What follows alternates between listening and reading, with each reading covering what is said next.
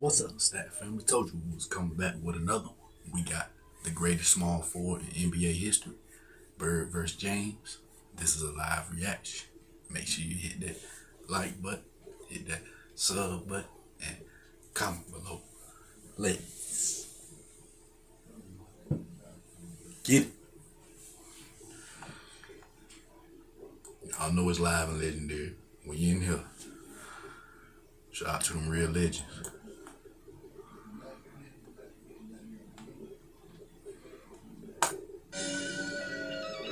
You know what? I'm gonna go at Big Bird. I'm gonna at James. I know that's live.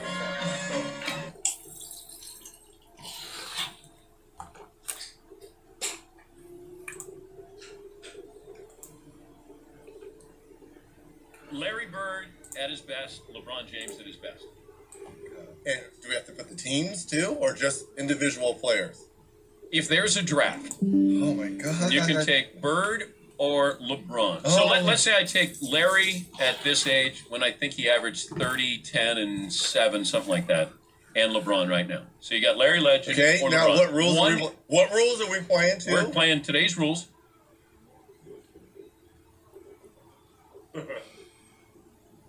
Oh, I gotta go with Larry Joe. I gotta go with Larry Joe. In today's rules, you can't touch them. Yeah. And Larry, so this is 27, 28-year-old Larry and 27, 28-year-old LeBron, Yeah. right? Or is he 30 now, right? 30.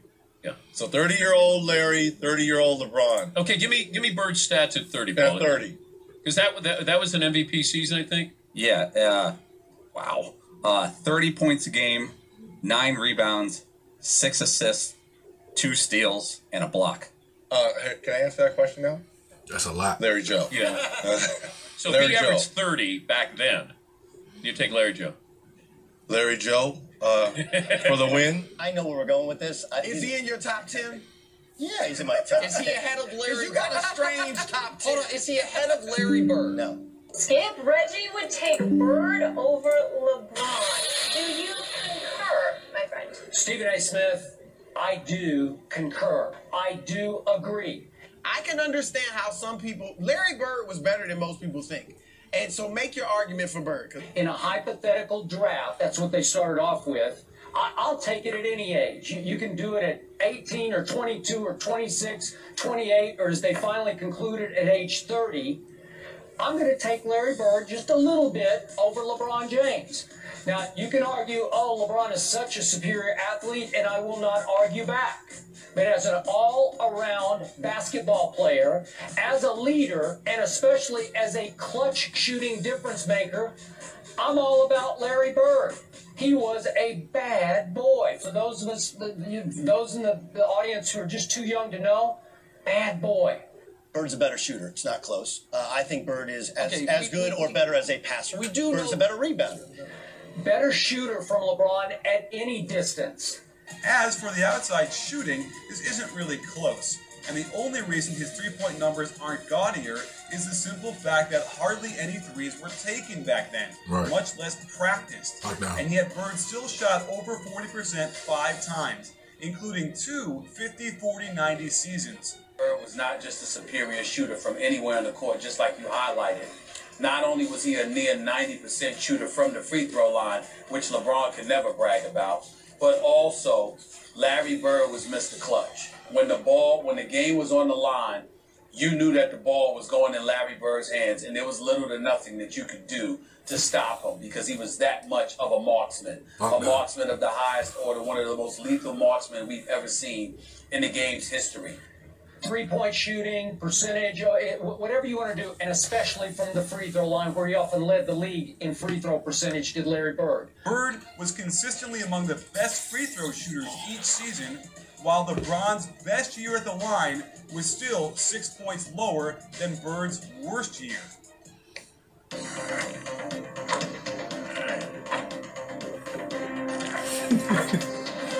It's real legend.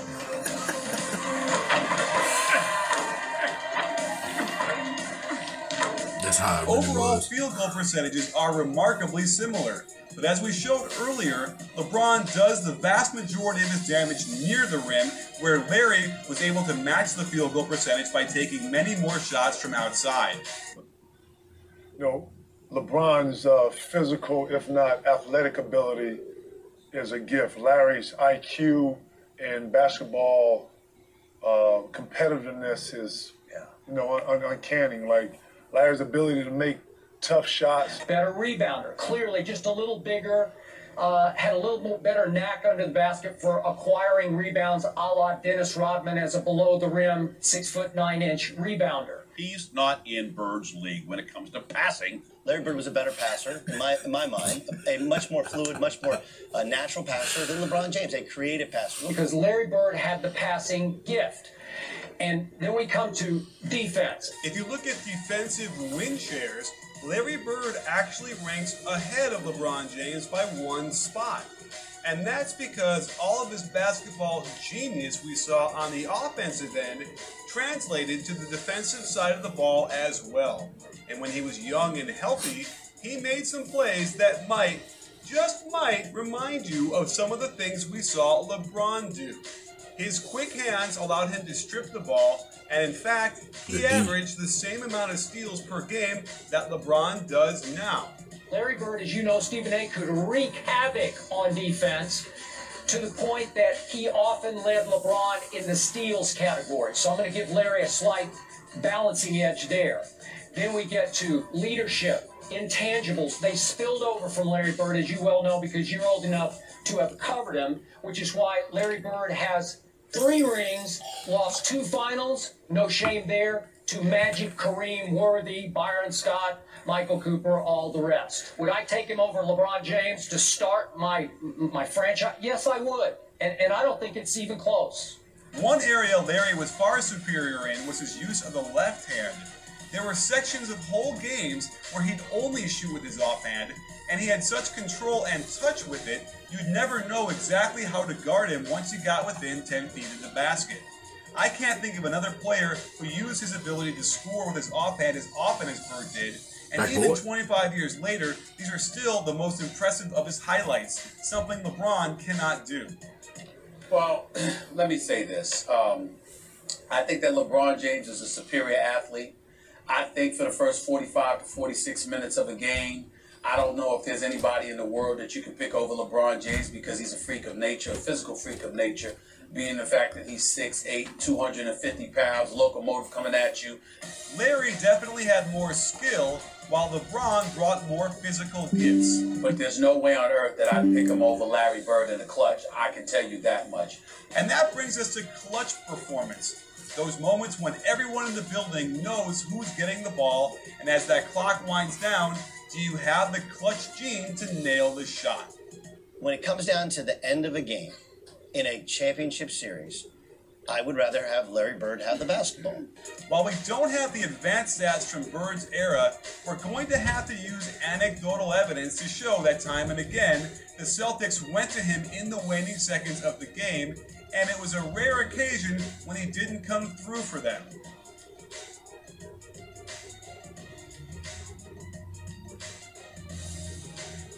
At the very least, there was never ever a time when Bird was afraid to shoot the ball in those pressure situations. No sense. He would inevitably find some way to get open. Remember, they would hardly ever run a straight isolation out top and have him create off the dribble. Bird would flash open, find some sort of sliver of daylight, and get the jumper off. Again, these were moments when going to the basket wasn't preferable because the referees would definitely let the players decide these games. Foul calls were hard to come by. So it made more sense to do your best to get off a clean look from the outside. And Larry Bird was as good as anyone in this era with his knack for being in the right place at the right time, dropping in shots from all angles and degree of difficulty. LeBron's clutchiness is a bit more complicated. There have been a few times where he hasn't been the man down the stretch, and it has opened him up to quite a bit of criticism for not being that clutch player.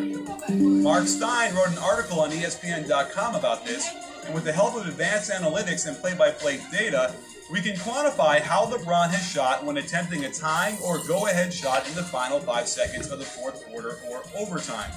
As of March 1st of this year, he was a very mortal 5 for 47, or 10.6% over the past 10 seasons, whereas the league average on these shots is 22.7%. An intangible about winning. It is something that LeBron James took years to learn, even though he deserves to be respected and that should not be held against him. What's undeniable, Skip, is that Larry Bird, whatever intangibles LeBron James strived to develop and ultimately did to some degree, but is still working on in terms of its completion, Larry Bird walked into the NBA with that attitude. He walked into the NBA with that gift. And there was an accountability factor that came with being on the floor with Larry Bird because there was a certain level of excellence that was expected, and there was a certain level of dereliction of duty that would not be tolerated. We've seen LeBron James tolerate a lot of things throughout the years, trying to fit in, trying to get along, trying to be that, what he thought a leader was supposed to be.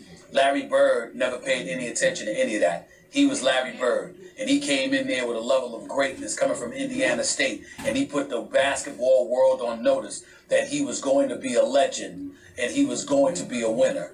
And anybody that played with him had damn well better adopt that attitude, or they were not going to be wearing the same uniform as him. That was Larry Bird.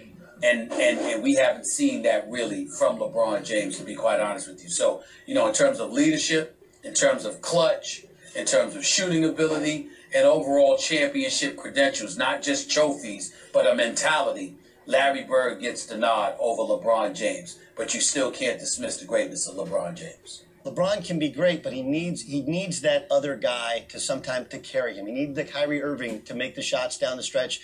He's incredible in a Magic Johnson sort of way in that he generally makes others better. Let's all just agree that Bird's better. Bird's better. Because it annoys LeBron fans. I must admit, I am shocked that you're not defending LeBron a little harder because I anticipated you would. I can't. No? Money time, whether it's a particular juncture in the season where you're trying to position yourself for the playoffs, or you're talking about the last minutes of a game, or you're talking about the last shot in a game, or you're talking about a game 7, or you're talking about anything that indicates clutch. You simply can't pick LeBron over Larry Bird because you can pick almost no one in NBA history over Larry Bird because he was a marksman of the highest order. When it was money time, you knew where the ball was going, and you also knew there was little to nothing that you could do about it. It was just a matter of whether or not Larry Bird was going to make it or miss it. It was not a matter of what he was going to put himself in position to do or what he was going to be capable of doing, because he was that big time. He was Larry Bird. I can't deny that. We take a quick look at those stats, the age 30 stats between Larry Bird, LeBron James. Larry Bird got him by 3 points in overall average scoring. 3 rebounds a game he's got him by, which is pretty significant. Got him slightly in assists, which surprised me. Field goal percentage is substantial, 52.3 to 48.8. And then finally, that was another year. Larry Bird at 91% led the league in free throw percentage. Talk about more possessions, more three-point shots, more points. Sure. And you're going to have greater stats. So it's stats a little bit on steroids. We even make a fair comparison of 2 players from completely different eras. While Bird was doing the mullet, LeBron was doing the headband. And he loads up the stat sheet like we've never seen before. And part of the loading up the stat sheet is basketball's played differently than it's ever been played before. What you also have to consider, Skip, is that Larry Bird deserves even more credit when you look at those numbers because the game was played considerably tougher then. It was more physical. You can get up in people. You had the bad boys and everybody else still in the game and being very, very relevant. We all know the game of professional basketball in the NBA is called soft as putty right now. You pass gas, you'll get called for a foul. Yeah. You touch somebody's fingernails, you might get ejected. I agree. I mean, it's unbelievable. So the fact that back then it being so tougher and Larry Bird having the quality of teammates that he had, Ed McHale and Dennis Johnson and others, to sit there and put up those kind of numbers is another testament to his greatness because he was playing in a time where they did not mind sharing the wealth, We know how unselfish he was about sharing the wealth. Flick it or tap it or bounce it to a teammate without even catching it. Bounce, Bird. Nice tip to McHale. 3 years you ever want to see. Pass to Bird. Behind the back to Perry. And yet he was still able to register those kind of numbers. So Larry Bird deserves a whole lot of credit for that. I agree with you. I'm guessing that right now about 80% of our viewing audience does not agree with either one of us. Well, all that means is that they don't know anybody. They don't know. Because we're giving them facts. I would love to pick LeBron if he deserved it, but I don't think he deserves it over Bird, over the Larry Legend that we watched in terms of what I told you, those 45 minutes, you know, an 82-game schedule. He deserves it in that level, but in terms of clutch, money time, there's no contest. He's not even in Larry Bird's class. Real legend.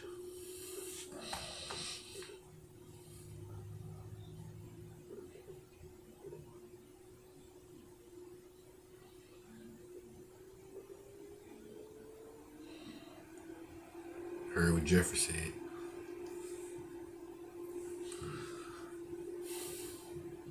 G. Miller, push off on Michael Jordan, going over the left shoulder for 3.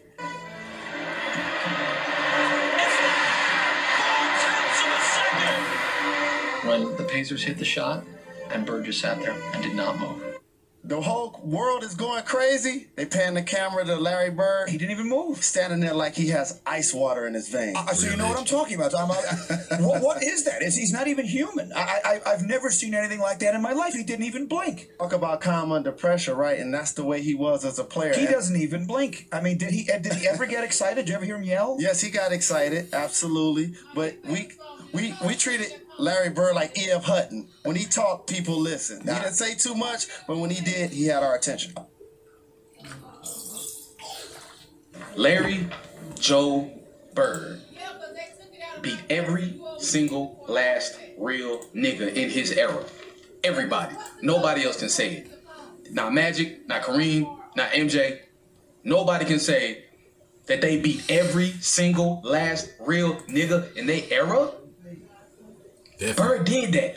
He beat everybody in the 80s, nigga. Can't nobody say that. He beat Dr. J. He beat Moses. He beat Magic, Kareem, Worthy. He beat Isaiah Thomas, Dumars, Rodman. He beat Adrian Deadly. Larry Bird cooked this nigga Rodman so bad. He cooked the nigga so bad.